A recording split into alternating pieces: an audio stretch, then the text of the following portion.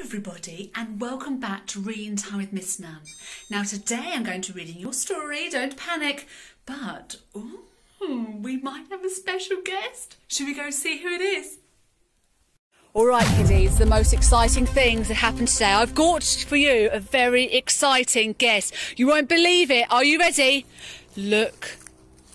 Ta-da! Oh, it's so exciting! We've got a visitor at the Miss Nunn's household. We've got the police. They've come to visit. Wave hello, ladies. They've come. They've taken a very special trip to come and say hello to all my special readers. So I'm just going to go grab my microphone and then we're going to go and interview them. Let's see what they've got to say to us today. Okay, here we have with us today PTSO Justy. Wave hello, boys and girls. Hi now, PTSO Justy. We've got a few questions to ask you. When you were a young child, what was your favourite book to read? I loved The Faraway Tree by Enid Blyton as a young child. And Yes. as I got older, I loved Nancy Drew books because she was like a murder mystery stuff, and she solved crimes. Oh wow, thank you. And where was your favourite place that you loved reading your books? On my bed. On your Laying bed? on my bed, feet up, reading my books. Oh, it sounds fantastic, thank you. And if you had one piece of advice to give to a 6-year-old, what would you give them? Always read the first 3 chapters of a book before you give up on it, because you might find you love it. Oh, I love that. Thank you so much. Right, boys and girls, we've got to say a big thank you. So, wave thank you, thank you. And let's go and read our story with our very exciting police car. Okay, so here I am with my very exciting police vehicle and we're going to read our story today. Now, I've picked a story that is about some baddies, I know, but I thought that's what the police... They go and look, they look and they search for those baddies and they get rid of them for us and they make them into better people. So today we're going to read a story and it's called The Astro Naughty Naughty Baddies. So they're not naughty baddies here, they're Astro Naughty Naughty Baddies. Are you ready to read our story all together? Once there were 4 naughty naughty baddies. 1, 2, 3, 4. And each one was as naughty as the next. I hope you're not like a naughty, naughty baddie. One mischief-making morning, the naughty, naughty baddies were creeping around, creep, creep, creep, when they spotted something that made them come to a sudden, excited stop. Can you prove that alien life actually exists? You can? Then come to the President's Palace to claim your toy-tastic reward. The naughty, naughty baddies gave wicked grins and quick as a flash, a madcap plan formed in their villainous heads. What do you think their plan is going to be, boys and girls? What are they going to do? We could jump on our space hoppers, said one. Boing, boing, boing. Then climb into our badmobile, suggested 2. Whoosh! Steal a space rocket, thought 3, then blast off at super naughty speed all the way to the moon! Kazoo! Is that a good plan? Do you think that's going to work? The last and final part of the diabolical plan involved capturing some aliens and claiming the fantabulous award. I don't think this is going to work. But, said 4, just as they were about to boing into action. That doesn't seem quite naughty enough. Then 4 arched a fiendish eyebrow. Can you arch your eyebrow?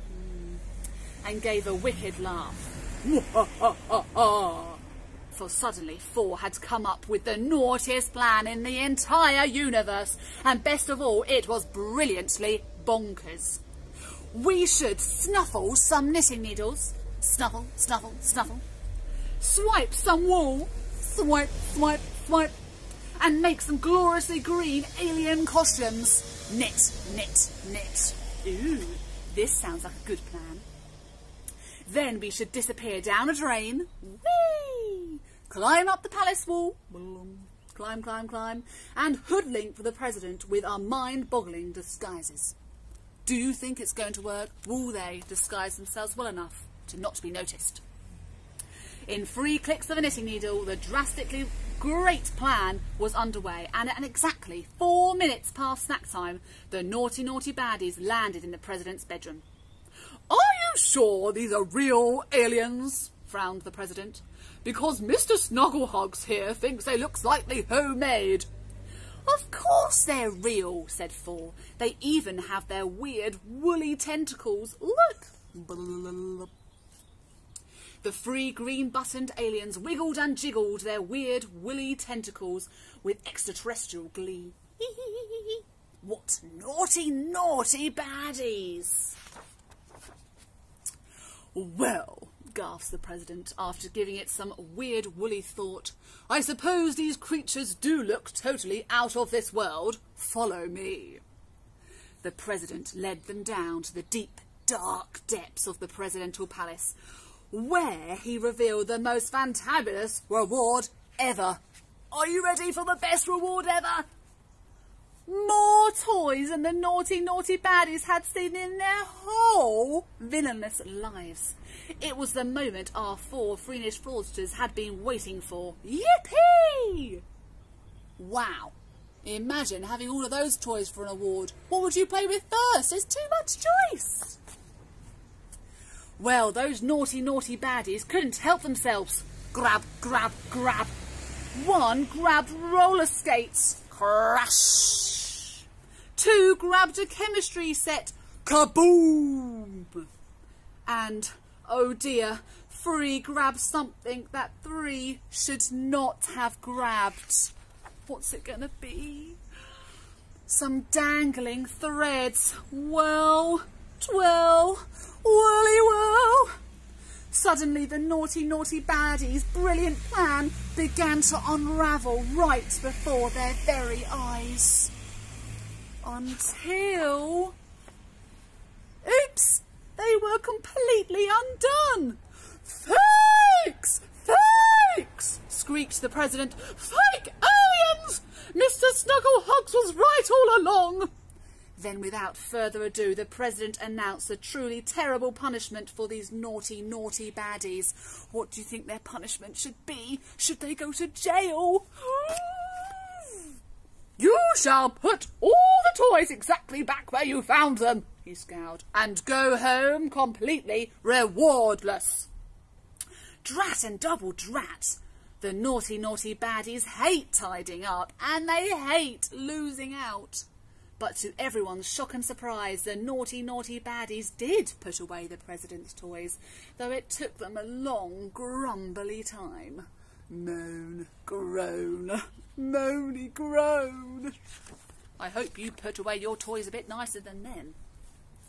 But they didn't go home completely empty-handed, for just as the President was getting ready for bed, a loud, weeping wail rang through the night. Boo-hoo! Where's my sweet, sweet Mr. Snugglehugs? Came the panicked cry. I just can't sleep without him. Where is he, boys and girls? Oh my, what naughty, naughty baddies. So what did they take? They took Mr. Snugglehugs. What naughty, naughty baddies. I really hope that you wouldn't be doing that at home. I think you should make some wiser choices than these naughty, naughty baddies did.